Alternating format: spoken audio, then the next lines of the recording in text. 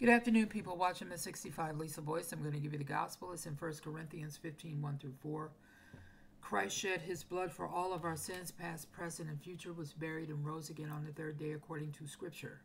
We're saved by grace through faith in Christ alone, not of ourselves, not of works, lest any man should boast.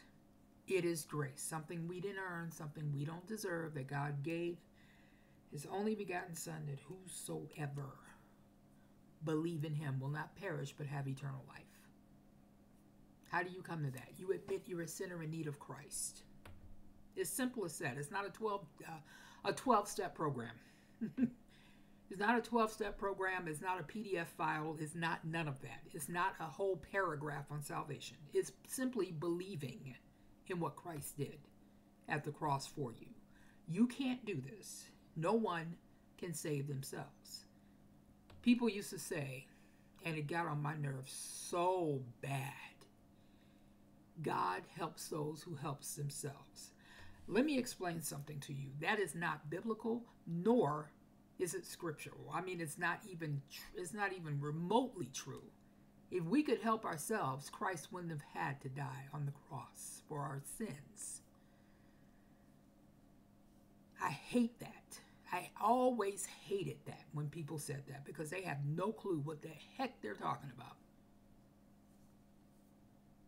It is grace through faith in Christ alone. It is grace, something we didn't earn, something we don't deserve, that he gave his only begotten Son, that whosoever, you and I are whosoever, believe in him will not perish but have eternal life.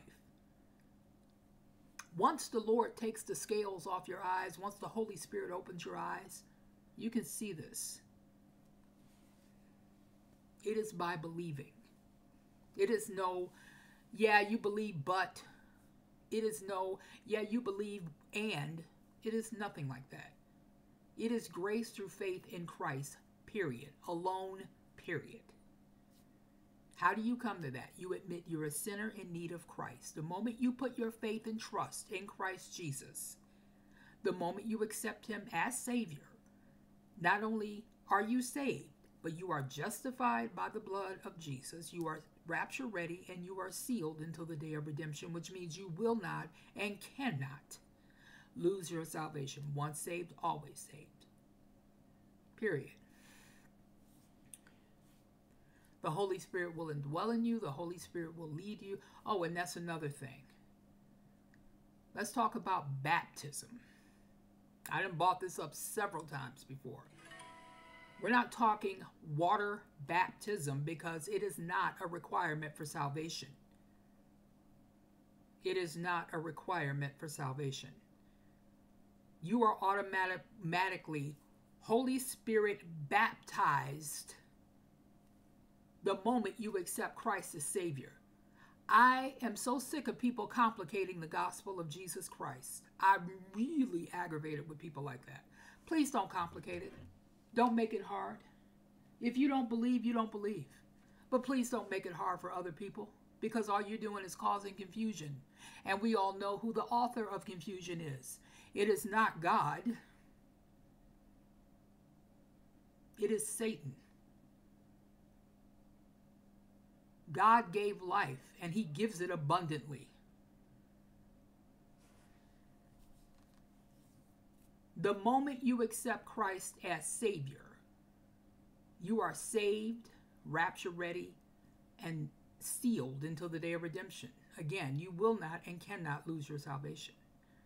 The Holy Spirit automatically will indwell in you.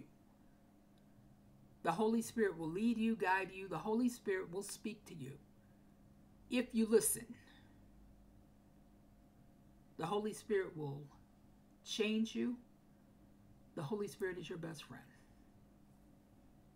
Doesn't get any simpler than that. But people want to constantly complicate things by adding to the gospel. Folks, you can't add to the gospel. You can't take away from it. It is grace in Christ alone, through faith in Christ alone. No matter what we see that's going on right now, it is grace through Christ, in Christ alone. Allentown, Pennsylvania. Allentown. Big sign up on Allentown Freeway. Allentown Plaza, no diesel.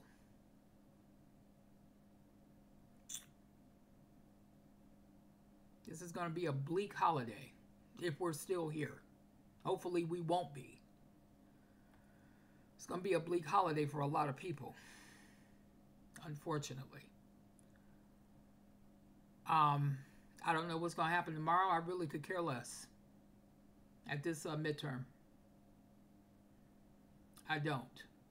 Because my faith and trust is in Christ. That's all I can do. I go to the store and do what I can for my family and for me, and that's all I can do. We just have to trust God about this. These diesel shortages are spreading.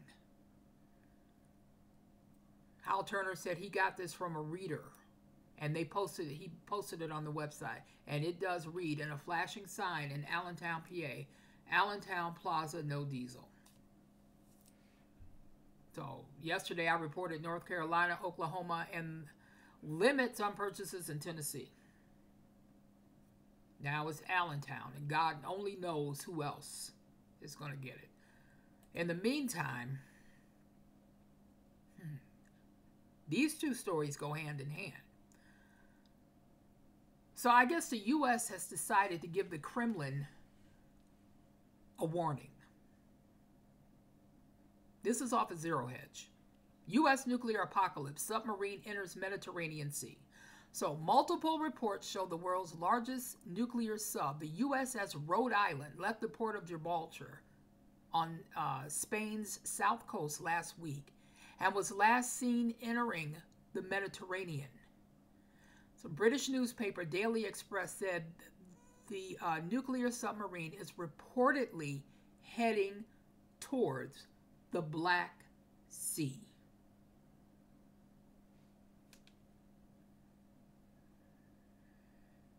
The Italian newspaper said USS Rhode Island, which arrived in Gibraltar on November 1st, entered the Mediterranean Sea Friday, this past Friday.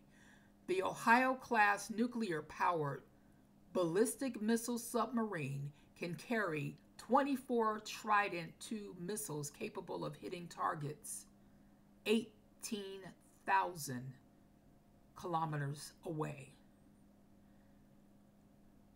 So I guess this is a warning to Moscow from the U.S. Earlier this week, Captain John Craddock, commander of the U.S. Navy's Task Force 69, said, Rhode Island's port visit to Gibraltar reinforces our ironclad commitment to our allies and partners in the region.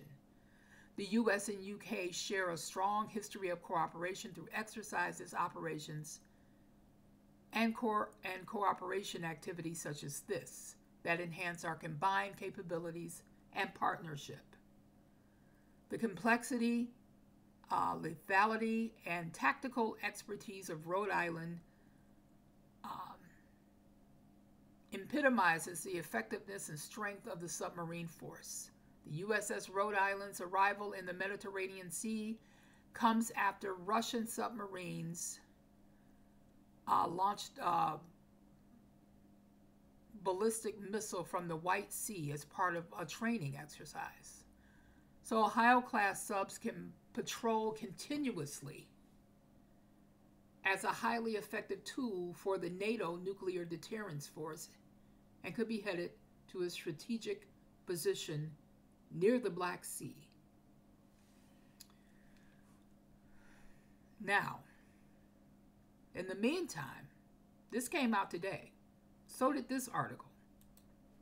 The White House just held a secret talk with Putin's aide to avert U.S.-Russian war. But in the same token, they're sending a submarine to the Black Sea that carries a nuclear warhead. So the White House has reportedly held secretive behind-the-scenes dialogue with the Kremlin related to the war in Ukraine, the Wall Street Journal revealed yesterday, citing unnamed U.S. and allied officials. National Security Advisor Jake Sullivan spearheaded the secret talks with high-level Russian officials in recent months, reportedly with the aim of reducing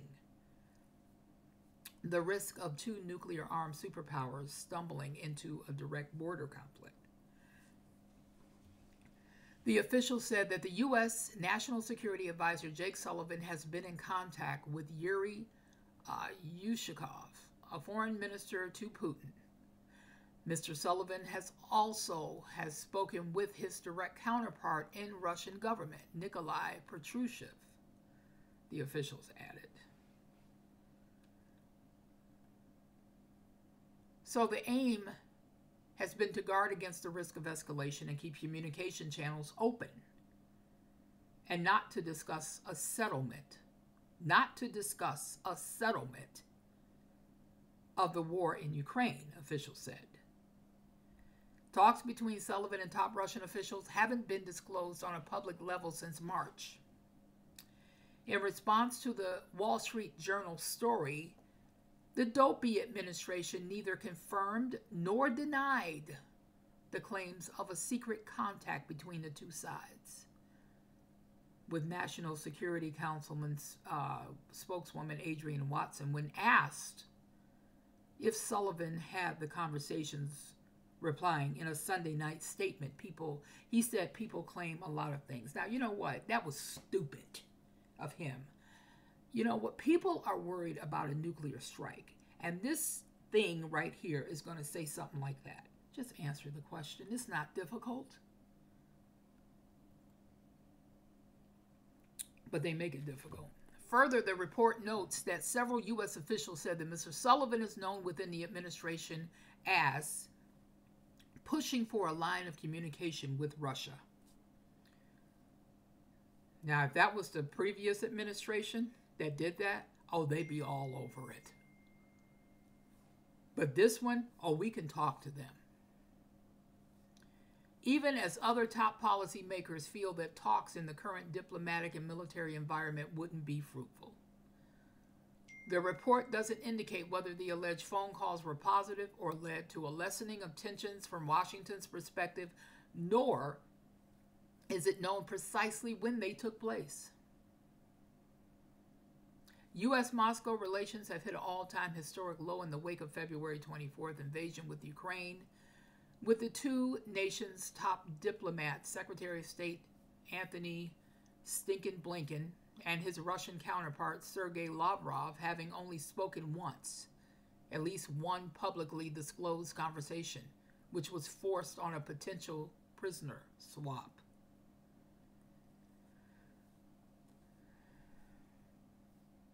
Sleepy Joe, in an early October media interview, appeared to shut the door on the possibility of talks with Putin, saying at the time, he said, look, I have no intentions on meeting with him.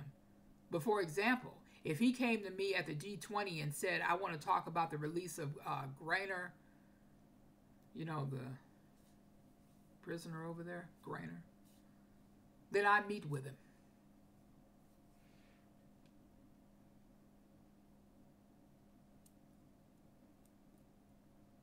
The timing of the Wall Street Journal revelations are interesting, given the report came the day after the Washington Post said the White House is now privately urging the Ukrainian government to show openness towards the negotiations with Russia.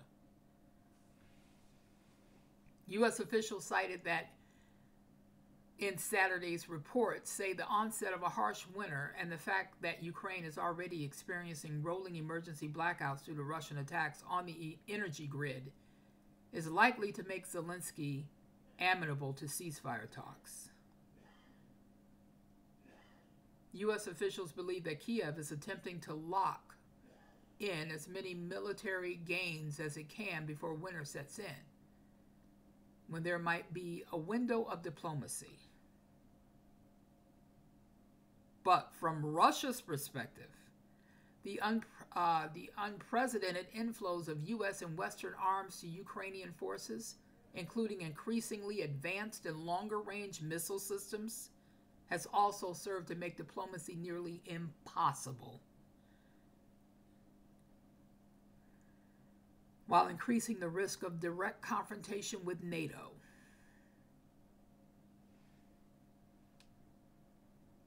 There is no hope of a ceasefire. I'm going to link both of these articles in the description box. Folks, I'm going to be honest with you. It's time to get saved. For real. Because we don't know what tomorrow is going to bring. But we know where our hope lies. It's in Christ. And that's where it should be. This is all going to fall apart. It's all falling apart now. Question is, where are you going to be when it does fall apart? Are you going to be on the side of Christ, or are you going to be on the side of man? Because if you're on the side of man, you're going to die. But if you're on the side of Christ, you're going to live. Oh, you're going to live forever. Question is whether you're going to live eternity in heaven or hell. That question only you can answer. That's between you and God. I can only give you the truth. I can't make you take Christ as your Savior, and I'm not going to force Christ on you. I can only give you the truth about the gospel. And despite of what you're being hearing out there from other videos and from other venues, the truth is this.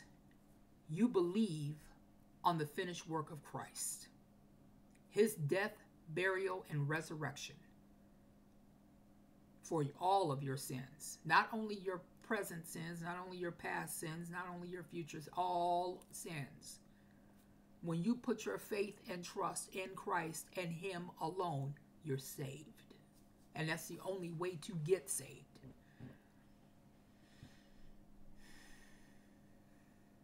Two boys came to the door yesterday, and I was hoping they were Jehovah's Witnesses. I really was hoping for it. But they were Baptists. They were giving me their brochure about their new church building. And he wanted to witness to me. And I said, "Are you saved?" He said, "Oh yeah, I'm 100% know that I'm saved." I'm like, okay.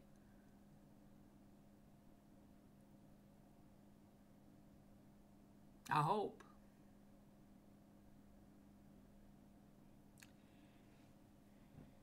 I pray for people to come to my door and knock on my door and ask me that. Because I like to talk to them. Because some of them don't really know the true gospel. I hope you don't think knocking on everybody's door and giving them a brochure is going to get him into heaven. I will be back later with more, I'm sure. Before the big day tomorrow, we'll see what happens. But in the meantime, have a nice afternoon. Thank you.